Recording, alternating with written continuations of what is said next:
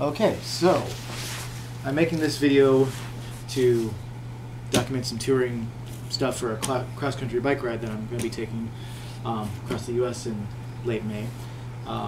Mostly for the sake of enjoying it, but also for the sake of trying to bring climate change issues awareness, and I'll talk a little bit about that later. But for this, I'm going to talk about the equipment I'm carrying, because I feel like there's not a lot of sources out there that actually talk about this. I say it's mostly because the touring community is generally, people that have a lot of extra time to be able to do it, like retired people and senior citizens, and so they do make great journals on crazy guy on a bike, but there's not a lot of YouTube stuff that people have out there. So I'm going to walk through what I've got and everything and why a bit, and that should all help to explain things to people.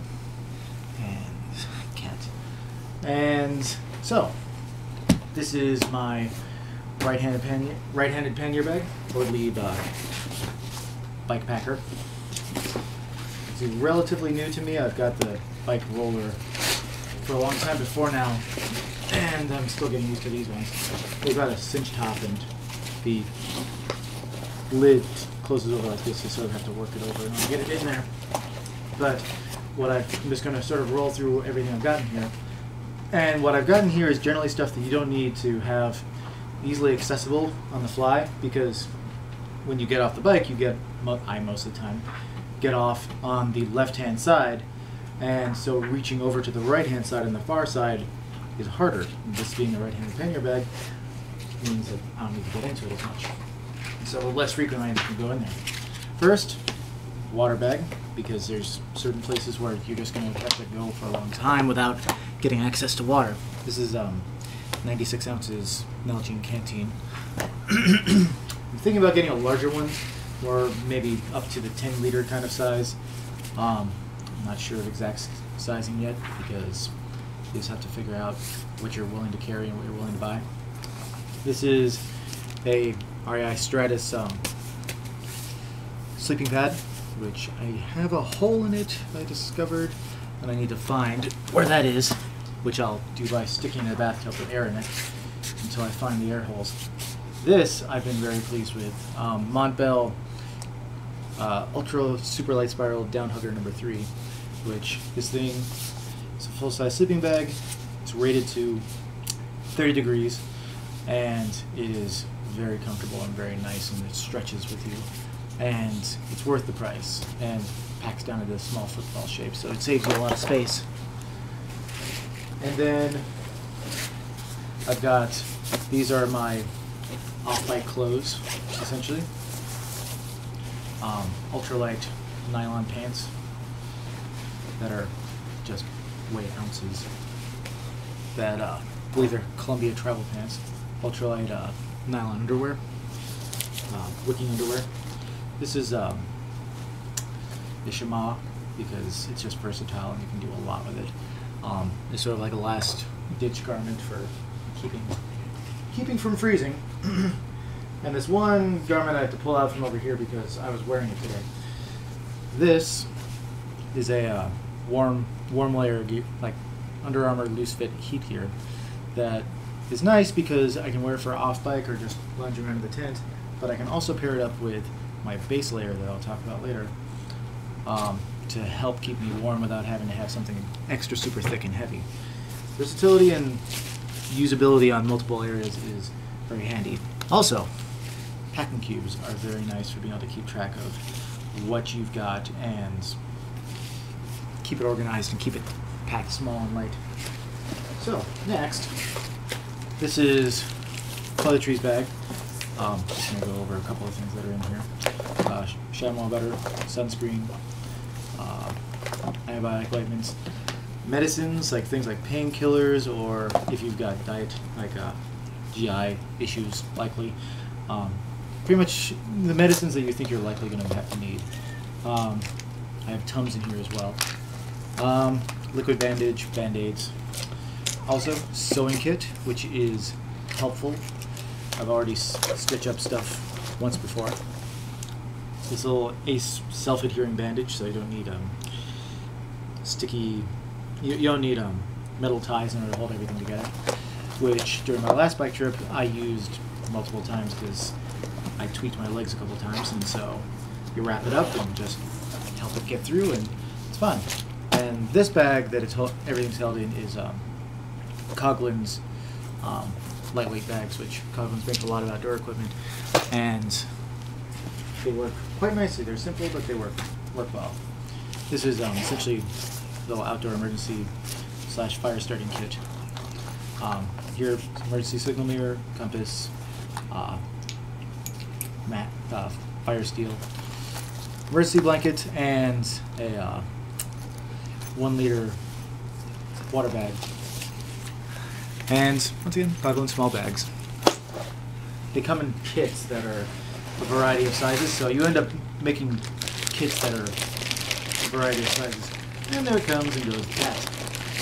You end up making kits that are a variety of sizes just because of the sizing of what ends up working out. This is a purchase I made this winter, which I have been very pleased with. It's a REI Novara.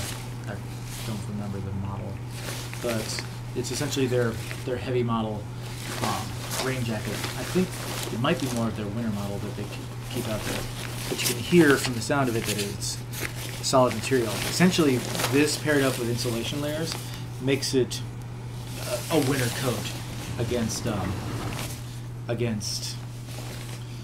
cold temperatures and high winds. It's got this nice little flap that you can extend here that covers up your backside while you're pedaling. But when you're around town or when you're not worrying as much about spray, you can just cinch it up right like that. It also has armpit vents, which I always keep down unless it's very cold, in which case then they come up. The hood is extra, but it's really nice when you actually need it. And it is specifically set up for bicyclists. And there's a little pocket up here for your MP3 player and a routing spot for sticking the wires through. And I need to find something a little bit smaller than this to save some space. But that's what I did this weekend while on a trip to do more dry running stuff. This is just what the inside of the backpacker looks like when empty. The sun works out very well on the arrangement of that. And so that's one bag. Now for the one that I have on my left side, and so it's more accessible to me. So, uncinch. Book that I've been reading that I didn't get a chance to read yesterday while on the trip, but while practicing. But it's a nice book, Bicycling Coast to Coast. Author Donna Lynn Eikenberry's description of everything she did on her trip, and a lot of good descriptions of where to go, what to do, how many hills, how bad it is, things like that. This is a Sea to Summit dry bag, but you know, the dry bag works for this. I like it for being my food bag. And for food, what ends up being the thing to deal with is how do you save weight? Well, how do you get the most amount of food for the weight that you're carrying? And I do that with myself by going calorie dense and moisture light. Because it was only an overnight trip, I carried an apple with me. I had an orange yesterday, but generally you don't want things that have moisture. You want to go dried fruit, dried stuff. These are both calorie dense, like these will last you days, even if you're subsisting entirely on them. And these are some dried wasabi peas because they just have a nice flavor. And this is some muesli, which I hadn't taken on an overnight before, and this actually works well just pouring straight into your mouth and treating it sort of like granola and having some at a time. And for carbohydrate bread type product, wraps and pitas are better than bread. I'm a big bread fan, but it just takes up so much space in the bag, and it's hard to it's hard to keep it from just being destroyed. And so those kinds of things give you the same amount of calories without being as much space and destructibility. Okay, so just discovered that apparently the camera kicks off after like 8 minutes of filming time. So we're going to get through the rest of this quickly. So this is my insulation liner bag, which when paired up with the REI, I think it's called Stratus, something like that, jacket, works very well. These are liner gloves. These are shell gloves that I use with my liner gloves. I've got thin little liner gloves, which are over on the table, but they're just, you know, what they give out at running events and stuff like that. They're thin. They're not really insulated. They're just a shell that adds a little bit more resistance and wind resistance, a little bit more insulation value to everything else by being wind and water resistant. So that's what those are. This is my REI Rebel Cloud jacket, which is very, very lightweight. And I also very much have come to appreciate because I wear it in my tent before I get out and into the cold air, and while I'm deconstructing camp.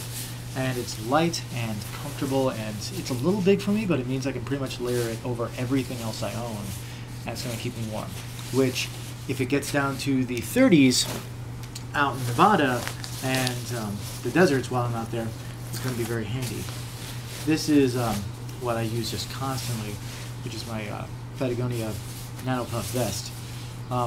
Also, Rebel Cloud has a little MP3 pocket right here in the front as well, which is very, very common now. And so this is Patagonia Nano Puff. I wear it a lot. It works really great paired up with base layer, and that might be a cat that you see in the corner. Spooky. Works very well with base layers because this protects your core, keeps it warm, while the base layer keeps your arms warm enough to not be really irritated. I'm sort of a wuss for my arms being cold, but it's something you get used to over time. And these pack up very tightly. One thing I've been curious of myself is if you leave them packed up small into their little foldable self-contained pockets, does that damage the insulation like sleeping bags do, like it does for sleeping bags? If anybody's smart and knows that answer definitively, I'd appreciate that. I've assumed that it's the case, and so I don't like to pack them tight. But if anybody knows definitively, that'd be good. Another Coghlan bag for organizing, works great. And this is the last bag in the panniers, and this is my on-bike general purpose clothing. Jersey, bicycle jersey, fairly standard. These are arm covers, UV protective, which they're also supposed to cool, but that's not the really important thing to me. What's great about these is I don't have to apply sunscreen repeatedly every day in order to keep myself protected. I don't have to carry that extra weight in sunscreen. I don't have to do any of that nonsense. I don't have to worry about the dirt catching in it. I just put these on and boom, it's done. I take them off at the end of the day and all the road grime and everything comes off. This is something new for me. It's like a cycling beanie, I suppose. I am going to be appreciative of this, like in hotter weather, so that my scalp doesn't get burned through my helmet. And also because it's going to be good because when you're riding for a while and you ride through bug swarms or around them, you start having this paranoia that you've got something in your hair constantly, like just brushing on your scalp. Second bike jersey, bike shorts. Normally that other bike jersey would be not in the bag because I'd have worn it, but I didn't end up needing to today because it was too cold to de-layer down the jerseys. These are rain pants I got very nicely from my father-in-law, which I greatly appreciate, because they're wind resistant, water resistant, and it means that my leg warmers, which I wore today, and so they're not in the bag right now, I'll show you those in a second, get a lot more use. I can go down to, I haven't tested the lower limits of the temperatures on it yet, but it definitely adds a lot of versatility.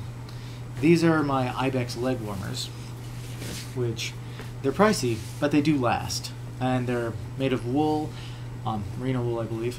They've got grippers at the bottom, zippers for getting on and off easier. The trick I found with these, as far as comfort on the inside, because these grip the insides of your legs, don't pull them fully tight. Like, don't get it up as far as you can on your legs, because then they just start to chafe and start to hurt over time. But if you leave them just a little bit loose and there's a little bit of slack in them, then they're more comfortable, and you can wear them all day and it's not too bad under bike shorts. Extra pair of socks. I would normally have more in there, but I wore some of them today. I think I'm going to go with like 2 pairs of Injinji like toe socks, thin ones, 2 sets of like ankle length sock, like mid thigh socks, like that, and like a single thick like wool, smart wool sock. This is going to be my camp towel. I've already had to test it a couple of times, just drying off different things. You know, Coghlan ultralight towel. They're nice, and this is another Eagle Creek packing cube, which I like. And this is my Patagonia Merino 2 base layer, which I wore today, and so that's why it's out. And this I very much liked. It's not quite as thick as the Baba one I've had from, I forget the company name, but I feel like that's going to last longer. The Baba one had problems. Well, it has started having holes. It's after a couple of years, so it's understandable. I don't fault it. I'm not like upset at the product. But you know, I like to buy stuff to last for a long time. And this is the inside of this pannier bag. Out of the way. This is my REI quarter dome T1 single person tent. It's tight in there, but you want to practice setting this up, because the setup for it requires you to actually use guy lines in order to really get the feel for how everything really sets up. This is my Ortlieb reflective series waterproof handlebar bag. I got this one recently because I'd had a different one prior that water would end up getting in during heavy rainstorms, and that's just obnoxious. This is something I'm experimenting with. It's a wire tie that my handlebars flop to the side whenever I stop someplace, which is just irritating as all get out. And so I'm hoping to find a way to get around that issue. Dried cranberries that I was noshing on last night. I just put it into my handlebar bag because it's easy. These would normally go into my health bag, but earplugs are very nice because there's just going to be some places where there's snoring people, and that's not their fault that they snore, but it makes it really hard for you to fall asleep. This is my bike multi-tool, which I've gotten a lot of use out of. I need to do some cleaning on it because some junk in the bag has gotten onto it, but it's got a chain breaker and multiple wrenches. I definitely know they still make this one. And this is all just crud that got into my handlebar bag that I had to dump some stuff out the other day that got all over everything. This is some stuff that I carry with me all the time that I just haven't depacked from this little carrying case. But Leatherman, spork, bits for the Leatherman, tweezers, lighter, other bit kits, which together give me a lot of versatility on stuff I can do, and a pen and notepad because that's going to be useful stuff, and a pocket knife. I'm probably going to take something more along the lines of like a larger fixed blade knife just for dealing with crafting types of issues.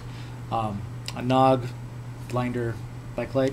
I recommend not putting these on your seat post. Find a different place to put it onto your rack, because I've had to fix this in order to keep it from falling off, because my legs rub against my seat post enough that it caused wear in that over time. And this is my handlebar bag. This is the pocket where you can keep some good important items. Key lanyard, and it slots over very nicely and just locks on with magnetic locks, and 2 small mesh pockets on the sides that work well, and this nice carrying strap, which I appreciate. It'd be nice if the coming on and off mechanism was a little bit easier, but okay, part 3. And this is what's letting me go across without having to worry about power and all that kind of stuff, which is my Goal 010, I believe is the exact name, Goal 010 solar charging kit, which is very, very nice. And cat with string, which is very, very nice. And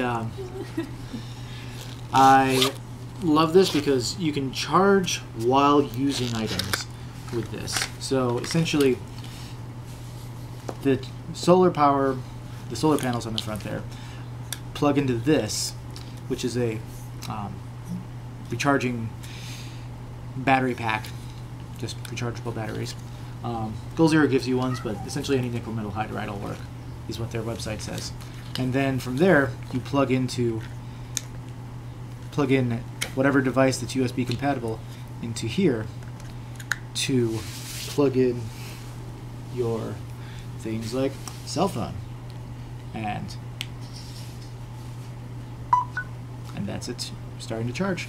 You can see that's got a lot of juice in there because it's green, and it'll go through orange and red to red, I believe, in its charging process. But what's nice is when you're charging, the panel, as far as I can tell, sends juice to the battery pack faster than you can draw off the battery pack. And so you can be charging your cell phone or keeping it topped off all day in the middle of nowhere where it's roaming for signal.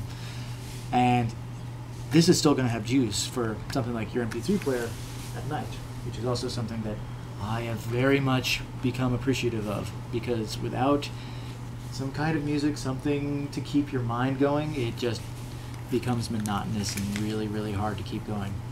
But this whole little kit comes with this nice little pouch that you can just sort of put everything into. So in charging this, I can put it in there and then just zip everybody up. And what I do is I actually strap it onto the outside of my panniers like this, with a good chunk of it pointing up towards the sky and a chunk of it pointing mostly towards the sky, but also towards the south, because I'll put this on my left-hand pannier when I'm going westward. And I strap it on with this cordage, and I route it through my rack and through the pannier in such a way that it gives a nice solid secure holding. I was realizing today that I need to make sure that I actually use two sets of rope, one on these top holes, which is how you attach it, which is very nice, one of these top holes, and a different rope on these bottom ones. And that's because if the top ones fail, then the bottom ones will catch, and the combination of the top and bottom, when just going, keeps everything nice and exactly where you want it. But you can figure out how to route it yourselves once you sort of know that that's an option that works well for it. But yeah, and that's all the equipment pretty much, except for, I've got 2 of these on the bike, and these are 750 milliliters, and one 500 milliliter water bottle. And I've got a basic cycling computer, and that's the certainly over there. Just take you over to it for a moment for a quick little look. Yeah, that's some whiny cats, and just sort of basic racks, certainly front rack in the front, and Incredibell, I believe, is the brand on this one. Say cycling computer. It's a little dark. If people want to look at things a little bit more, I can always do that later. Brooks saddle, which I'm still breaking in, and yeah, that's everything. So I'm just gonna figure out how to post this up because it's my first video, and feel free to ask any questions or provide feedback. Thanks.